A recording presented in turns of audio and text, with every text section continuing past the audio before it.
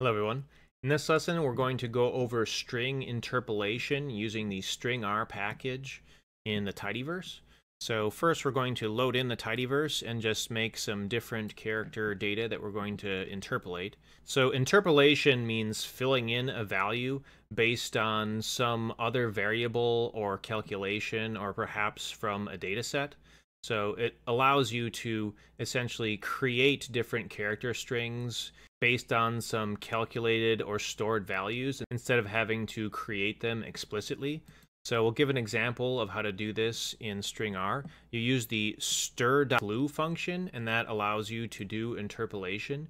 And then to interpolate things, you surround them in curly braces. So in this case, we have this character string, my name is, but then we're interpolating a value. Within this character string, we're passing in the value of first, which is a vector we defined earlier.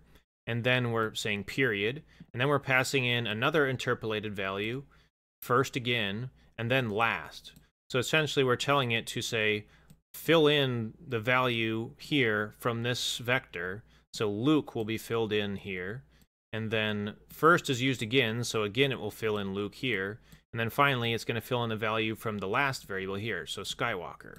And since we're passing in vectors, we're actually going to get back 3 results. It will do this in an element-wise fashion. So str_glue is going to do this 3 times, one for each of these names. So we'll just run this and see what the result is. As you can see, we got back 3 different strings, and the values have been interpolated or filled in based on these vectors that we created. And it's important to note that within the curly braces that do the interpolation, you can actually execute code as well and do calculations. So we'll show an example of doing that below. Here we've set a minimum age variable. We've set some other over minimum variables, which tells how much older than 18 different characters might be.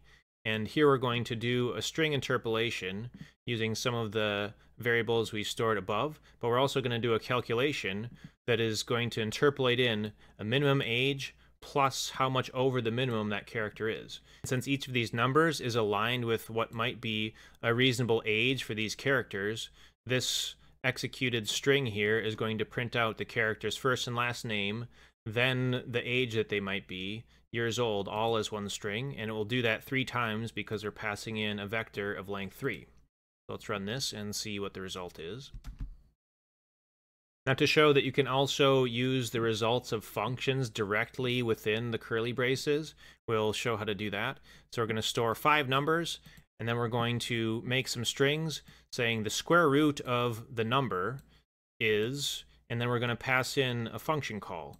So within the curly braces, we're calculating the square root and also rounding it, and that will be converted into part of the character string. So let's just run this and see what the result is. And finally, we'll show an example of doing interpolation using a data frame. So to do that, we can use the str_glue data function. I'll walk you through what this code is doing. First, we're just storing a fuel efficiency value that we're going to use later in the string we're making. We're going to use the empty cars dataset. First, we're piping it to this function to extract the row names into a column called model. Then we're going to filter down to only those records that have a MPG value greater than the threshold that we set. So these are only going to be fuel efficient cars that have better than 30 MPG. Finally, we're going to pipe that resulting data frame to str_glue data. And then we can construct a string extracting values from this data frame.